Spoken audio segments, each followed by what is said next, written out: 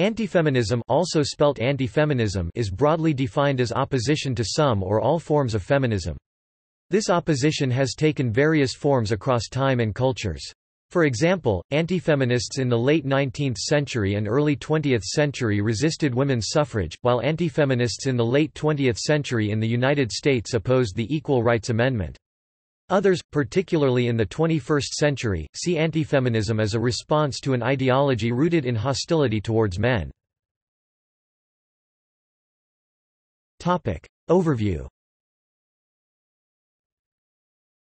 Sociologist Michael Flood argues that an antifeminist ideology rejects at least one of the following general principles of feminism: that social arrangements among men and women are neither natural nor divinely determined. That social arrangements among men and women favor men. That there are collective actions that can and should be taken to transform these arrangements into more just and equitable arrangements, such as those in the timelines of women's suffrage and other rights. Canadian sociologists Melissa Blaise and Francis Dupuis-Derry write that anti-feminist thought has primarily taken the form of an extreme version of masculinism, in which men are in crisis because of the feminization of society. The term antifeminist is also used to describe public female figures, some of whom, such as Naomi Wolf, Camille Paglia, and Kate Royfey, define themselves as feminists, based on their opposition to some or all elements of feminist movements. Other feminists label writers such as Christina Hoff Sommers, Jean Bethke Elshtain, Katie Royfey and Elizabeth Fox Genovese with this term because of their positions regarding oppression and lines of thought within feminism. The meaning of antifeminism has varied across time and cultures, and antifeminism attracts both men and women. Some women, like those in the Women's National Anti-Suffrage League, campaigned against women's suffrage. Men's studies scholar Michael Kimmel defines antifeminism as the opposition to women's equality. He says that antifeminists oppose women's entry into the public sphere, the reorganization of the private sphere, women's control of their bodies, and women's rights generally. Kimmel further writes that antifeminist argumentation relies on religious and cultural norms, while proponents of antifeminism advance their cause as a means of saving masculinity from pollution and invasion. He argues that antifeminists consider the traditional gender division of labor as natural and inevitable, perhaps also divinely sanctioned. Antifeminist stances. Some antifeminists view feminism as a denial of innate differences between the genders, and an attempt to reprogram people against their biological tendencies.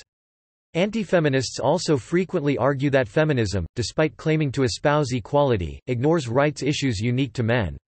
Some believe that the feminist movement has achieved its aims and now seeks higher status for women than for men via special rights and exemptions, such as female-only scholarships, affirmative action, and gender quotas. Some antifeminists have argued that feminism has resulted in changes to society's previous norms relating to sexuality, which they see as detrimental to traditional values or conservative religious beliefs. For example, the ubiquity of casual sex and the decline of marriage are mentioned as negative consequences of feminism. Some of these traditionalists oppose women's entry into the workforce, political office, and the voting process, as well as the lessening of male authority in families. Antifeminists argue that a change of women's roles is a destructive force that endangers the family, or is contrary to religious morals. For example, Paul Gottfried maintains that the change of women's roles has been a social disaster that continues to take its toll on the family, and contributed to a descent by increasingly disconnected individuals into social chaos. History. 19th century. The women's movement began in 1848, most famously articulated by Elizabeth Stanton and Susan B. Anthony, asking for voting rights and many other rights, such as education, job liberties, marital and property rights, and the right to choose whether to be a mother or not. However, by the end of the century, a cultural counter-movement had begun. Janet Chaffetz identified in a study 32 first-wave anti-feminist movements, including those in the 19th century and early 20th century movements. These countermovements were in response to some women's growing demands, which were perceived as threatening to the standard way of life. Though men were not the only antifeminists, men experienced what some have called a crisis of masculinity in response to traditional gender roles being challenged. Men's responses to increased feminism varied. Some men even subscribed to feminist ideology, but others went the other direction and became decidedly anti-feminist.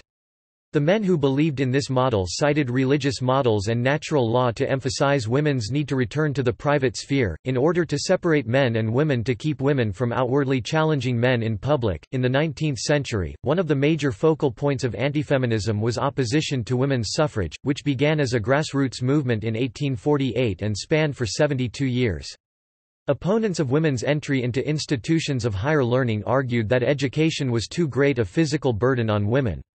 In Sex in Education, or, A Fair Chance for the Girls 1873, Harvard professor Edward Clark predicted that if women went to college, their brains would grow bigger and heavier, and their wombs would atrophy.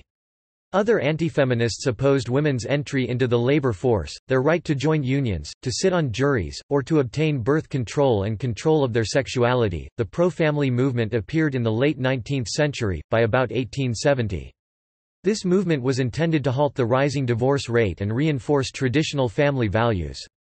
The National League for the Protection of the Family, formerly known as the Divorce Reform League, took over the movement in 1881. Samuel Dyke was one of the founders of the League, and was considered an early expert on divorce. Through his efforts, the League garnered attention from pro-family advocates. It underwent a shift from fighting against divorce to promoting marriage and traditional family. Speaking on behalf of the League in an 1887 address to the Evangelical Alliance Conference, Samuel Dyke described the ideal family as having one man and one woman, united in wedlock, together with their children. This movement built the foundation for many pro-family arguments in contemporary antifeminism. Early 20th century.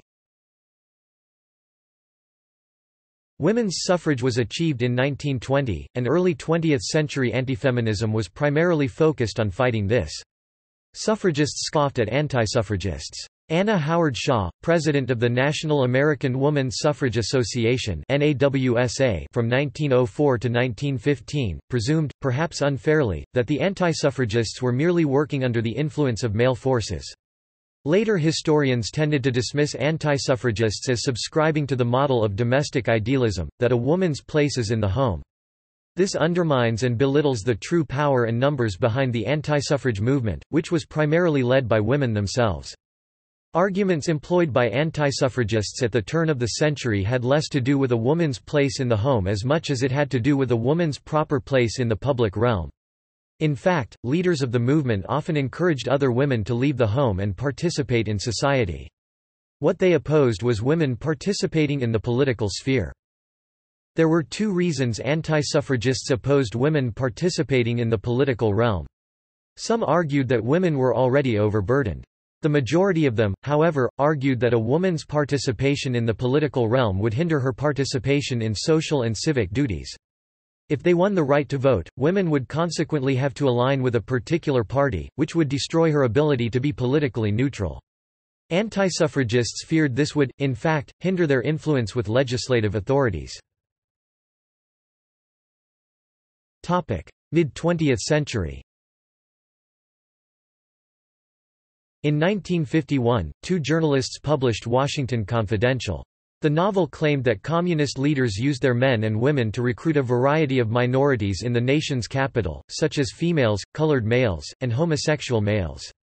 The vast popularity of the book caused such a buzz that the Civil Service Commission had to create a publicity campaign to improve the image of federal employees, in hopes to save their federal employees from losing their jobs. This ploy failed once the journalists linked feminism to communism in their novel and ultimately reinforced anti-feminism by implying that defending the white, Christian, heterosexual, patriarchal family was the only way to oppose communism. Late 20th century. Equal Rights Amendment era. The Equal Rights Amendment is a perennially proposed amendment to the United States Constitution that would grant equal rights and opportunities to every citizen of the United States, regardless of his or her sex. In 1950 and 1953, ERA was passed by the Senate with a provision known as the Hayden Rider, making it unacceptable to ERA supporters. The Hayden Rider was included to keep special protections for women. A new section to the ERA was added, stating, "The provisions of this article shall not be construed to impair any rights, benefits, or exemptions now or hereafter conferred by law upon persons of the female sex." That is, women could keep their existing and future special protections that men did not have. By 1972, the amendment was supported by both major parties and was immensely popular. However, it was defeated in Congress when it failed to get the vote of 38 legislatures by 1982. Supporters of an unaltered ERA rejected the Hayden Rider, believing an ERA containing the rider did not provide for equality. Jerome Himmelstein identified two main theories about the appeal of antifeminism and its role in opposition to the ERA. One theory is that it was a clash between upper-class liberal voters and the older, more conservative lower-class rural voters who often serve as the center for right-wing movements. In other words, this theory identifies particular social classes as more inherently friendly to antifeminism. Another theory holds that women who feel vulnerable and dependent on men are likely to oppose anything that threatens that tenuous stability. Under this view, while educated, independent career women may support feminism, housewives who lack such resources are more drawn to antifeminism. Himmelstein, however, says both views are at least partially wrong, arguing that the primary dividing line between feminists and antifeminists is cultural rather than stemming from differences in economic and social status. There are, in fact, similarities between income between activists on both sides of the ERA debate. As it turned out, the most indicative factors when predicting ERA position, especially among women, were race, marital status, age, and education. ERA opposition was much higher among white, married, older, and less educated citizens. Women who opposed the ERA tended to fit characteristics consistent with the religious right. Val Burris, meanwhile, says that high-income men opposed the amendment because they would gain the least with it being passed, that those men had the most to lose, since the ratification of the ERA would mean more competition for their jobs and possibly a lowered self-esteem.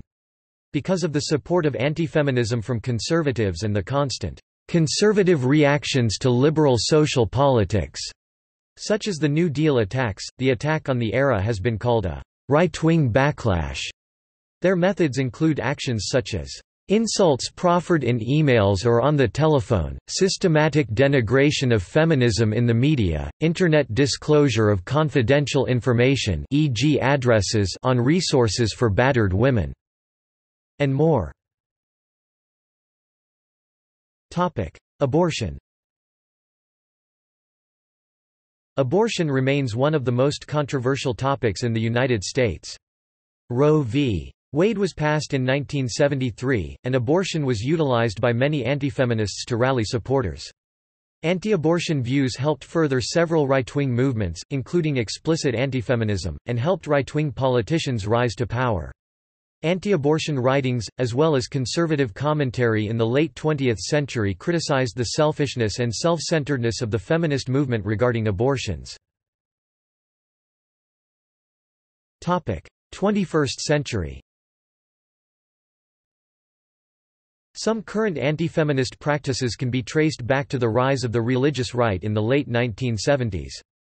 BBC and Time, among others, have covered the 2014 social media trend #WomenAgainstFeminism. These anti-feminists contend that feminism demonizes men, misandry, and that women are not oppressed in 21st century Western countries. British newspaper The Guardian and the website Jezebel have also reported on an increasing number of women and female celebrities rejecting feminism and instead subscribing to humanism. As a response to a pro-feminism speech by Australian Labor Senator Penny Wong, several women who identify as being humanist and anti-feminist argued in an article for The Guardian that feminism is a discriminatory ideology and continues to portray women as victims. In response to the social media trend, modern-day feminists also began to upload similar pictures to websites such as Twitter and Tumblr.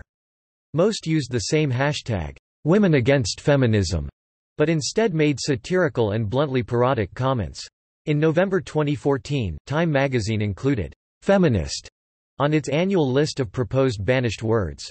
After initially receiving the majority of votes, 51%, a Time editor apologized for including the word in the poll and removed it from the results. Topic: Organizations. Founded in the U.S. by Phyllis Schlafly in 1972, Stop Era, now known as Eagle Forum, lobbied successfully to block the passage of the Equal Rights Amendment in the U.S. It was also Schlafly who forged links between Stop Era and other conservative organizations, as well as single-issue groups against abortion, pornography, gun control, and unions.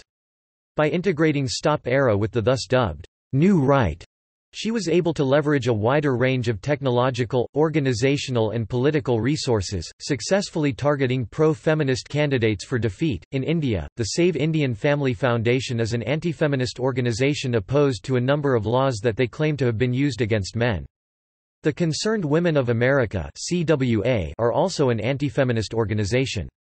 Like other conservative women's groups, they oppose abortion and same-sex marriage and make appeals for maternalism and biological differences between women and men. The Independent Women's Forum (IWF) is another antifeminist, conservative, women-oriented group. It's younger and less established than the CWA, though the two organizations are often discussed in relation to each other. It was founded to take on the old feminist establishment. Both of these organizations pride themselves on rallying women who do not identify with feminist rhetoric together. These organizations frame themselves as being by women, for women, in order to fight the idea that feminism is the only women-oriented ideology.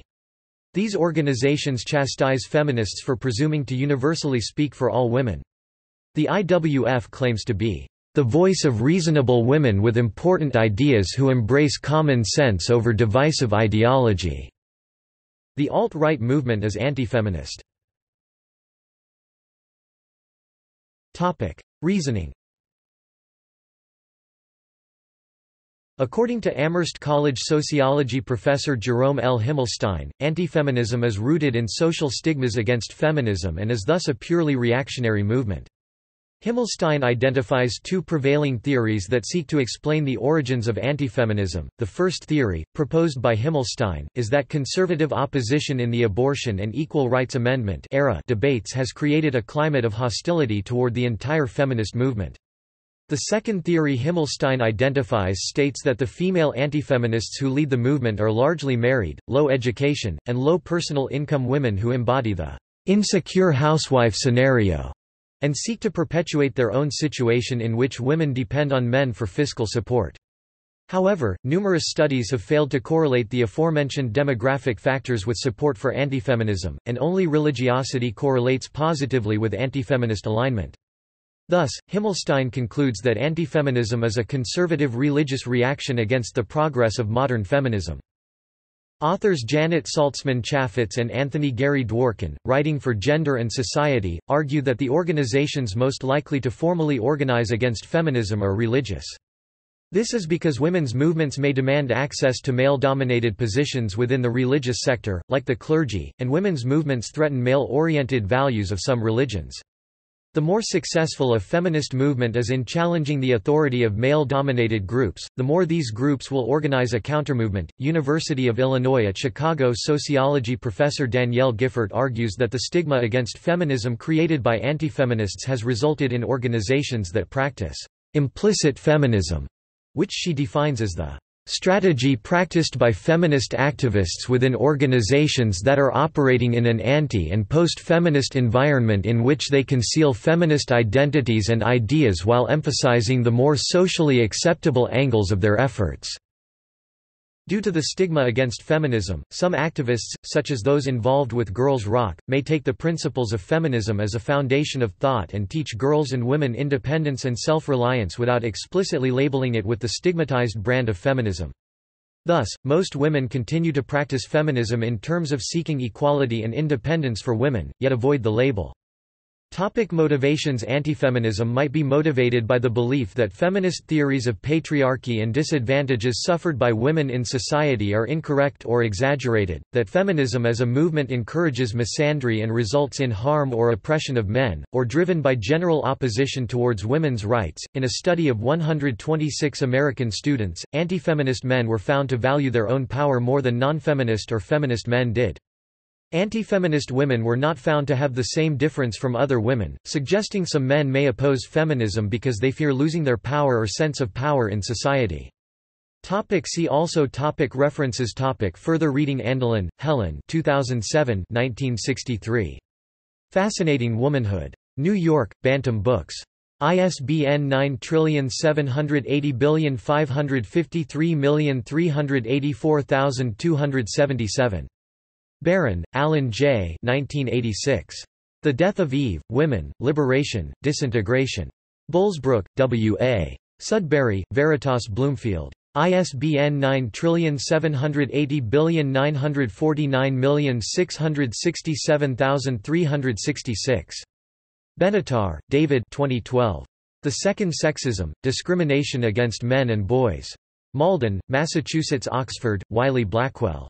ISBN 9780470674512. Carlson, Alan C. 2003. The Family in America, Searching for Social Harmony in the Industrial Age. New Brunswick, N.J., Transaction Publishers. ISBN 9780765805362. Carlson, Alan C. 1991. Family Questions, Reflections on the American Social Crisis. New Brunswick, USA, Transaction Publishers. ISBN 9781560055551. Chesterton, G. K. 1990. Brave New Family, G. K. Chesterton on Men and Women, Children, Sex, Divorce, Marriage and the Family. San Francisco, Ignatius Press. ISBN 9780898703184. Clark, E. H. 1873. Sex in Education, or, A Fair Chance for the Girls. Boston, James R. Osgood & Co. OCLC 317558506. Crittenden, Danielle 2000. What Our Mothers Didn't Tell Us, Why Happiness Eludes the Modern Woman. New York, Simon & Schuster. ISBN 9780684859590. Clatterbaugh, Kenneth 2007, Anti-Feminism, in Flood, Michael, Keegan Gardner, Judith, Pease, Bob, Pringle, Keith, eds. 2007. International Encyclopedia of Men and Masculinities. London, New York, Routledge. pp. 21 and n-22.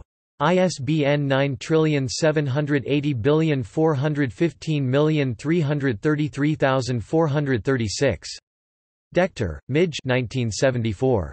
The New Chastity and Other Arguments Against Women's Liberation. New York, Capricorn Books. ISBN 9780399503078. Ellis, Thomas 2005.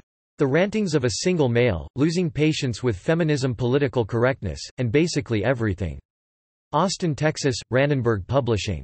ISBN 9780976261315. Faludi, Susan 1991. Backlash, The Undeclared War Against American Women. New York, Crown. ISBN 9780517576984. Farout, Martine 2003. Women Resisting the Vote, A Case of Anti-Feminism? Women's History Review, 12 605 and n-621. doi 10.1080/09612020300200376. Farrell, Warren 1996. The Myth of Male Power, Why Men Are the Disposable Sex. New York, Berkeley Publishing Group. ISBN 9780425155233. Fleming, Thomas 2017 1988. The Politics of Human Nature. Abingdon, Oxon, New York, New York, Routledge. ISBN 9781315133973. Fox Genevieve, Elizabeth 1996. Feminism is not the story of my life, how today's feminist elite has lost touch with the real concerns of women. New York, Nan A. Talese.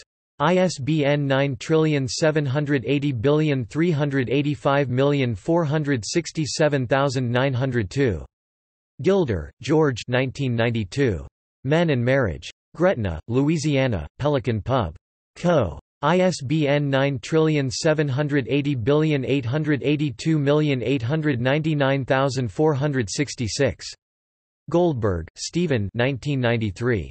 Why Men Rule, A Theory of Male Dominance. Chicago, Open Court. ISBN 9780812692372. Goldberg, Stephen 1973. The Inevitability of Patriarchy. New York, W. Morrow. ISBN 9780688051754. Graglia, F. Carolyn 1998. Domestic Tranquility, A Brief Against Feminism. Dallas, Texas, Spence. ISBN 9780890626099. Himmelfarb, Gertrude 1995. The Demoralization of Society, From Victorian Virtues to Modern Values. New York, A. A. Knopf. ISBN 9780679764908. Hayes, Richard T. 2004. The War Against Men, Perpetrators, Weapons, Fallout, and Counterattack Strategies. Oakland, Oregon, Red Anvil Press. ISBN 9781830859616. Hoff Summers, Christina 1995. Who Stole Feminism? How Women Have Betrayed Women. New York, Touchstone, Simon & Schuster. ISBN 9780684801568. Hoff Summers, Christina 2000. The War Against Boys, How Misguided Feminism is Harming Our Young Men. New York, Simon & Schuster. ISBN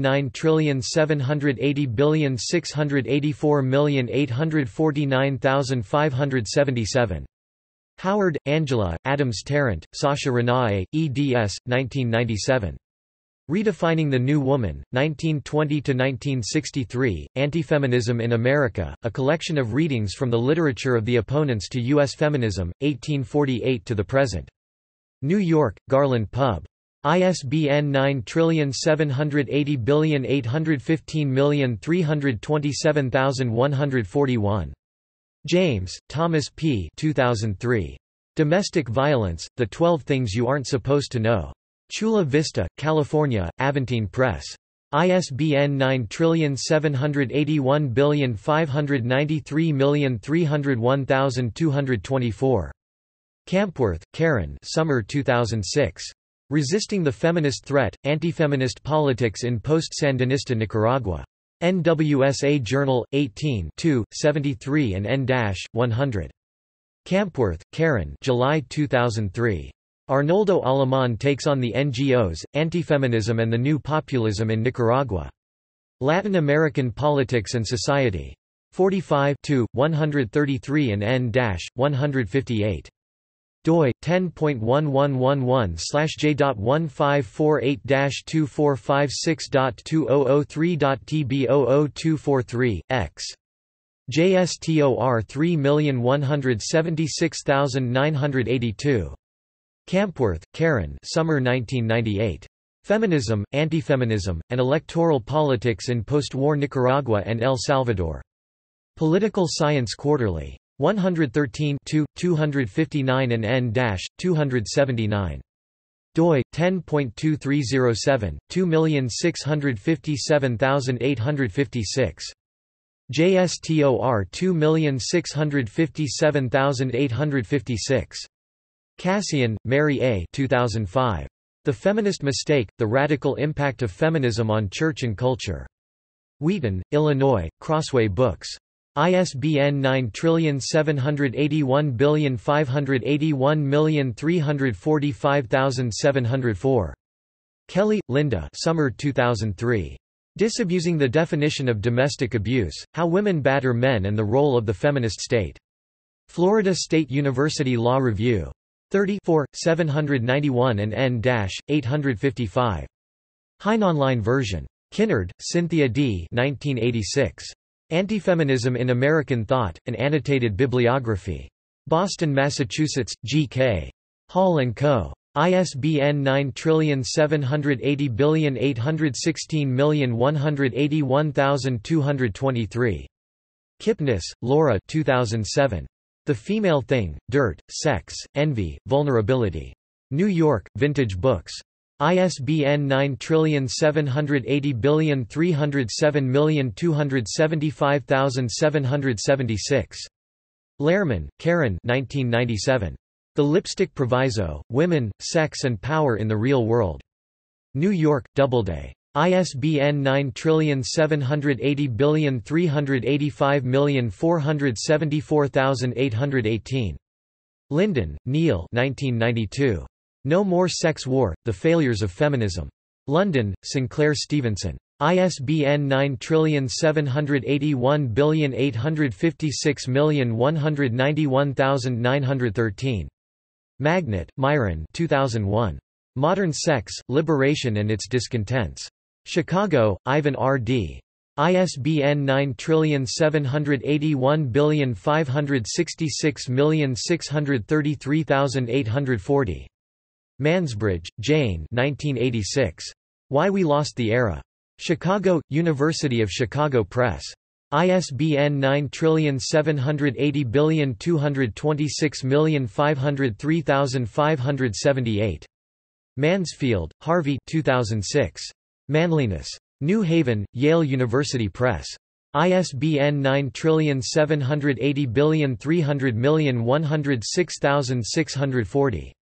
Nathanson, Paul, Young, Catherine K. 2001. Spreading Misandry, The Teaching of Contempt for Men in Popular Culture. Montreal, Quebec, McGill-Queen's University Press. ISBN 9780773522725. Nathanson, Paul, Young, Catherine K. 2006. Legalizing Misandry, From Public Shame to Systemic Discrimination Against Men. Montreal, Ithaca, McGill-Queen's University Press. ISBN 9780773528628. Nielsen, Kim E. 2001. Un-American Womanhood, Antiradicalism, Antifeminism, and the First Red Scare. Columbus, Ohio State University Press. ISBN 9780814250808. O'Beirne, Kate 2006. Women Who Make the World Worse, and How Their Radical Feminist Assault is Ruining Our Families, Military, Schools, and Sports.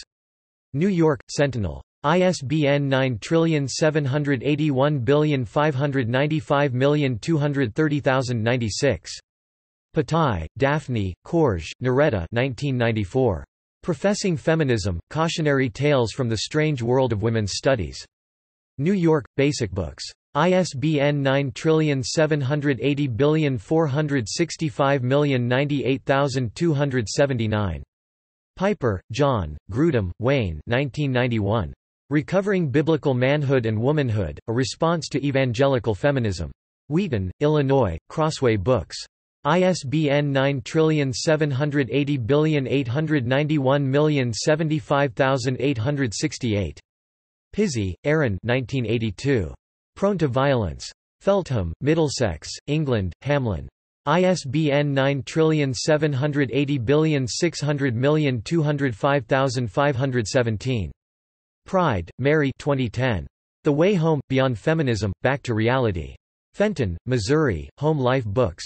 ISBN 9781453699300. Quayle, Dan, Medved, Diane 1996. The American Family, Discovering the Values That Make Us Strong. New York, HarperCollins Publishers. ISBN 9780060173784. Schlafly, Phyllis 1977. The Power of the Positive Woman. New Rochelle, N.Y., Arlington House. ISBN 978087037003738. Schlafly, Phyllis 2003. Feminist Fantasies. Dallas, Texas, Spence Pub. Co. ISBN 9781890626464. Schreiber, Ronnie 2008. Writing Feminism, Conservative Women and American Politics. Oxford, New York, Oxford University Press. ISBN 9780195331813. Schwartz, Howard 2003. The Revolt of the Primitive, An Inquiry into the Roots of Political Correctness. New Brunswick, N.J., Transaction Publishers. ISBN 9780765805379. Swanson, Gillian 2013. Antifeminism in America, A Historical Reader. City, Routledge. ISBN 9781299866676. Tiger, Lionel 1999.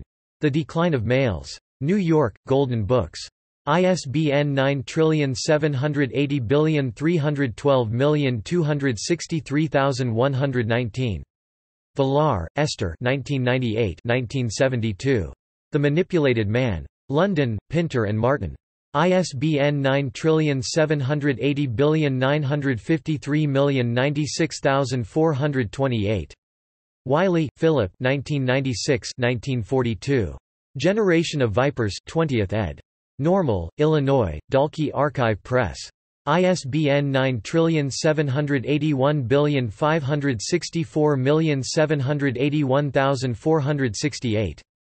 Zemmour, Eric 2006. Le Premier Sexe. Paris, Denoual. ISBN 9782207257449. External links. Antifeminism at Curlie interview with Michael Flood, XY Online.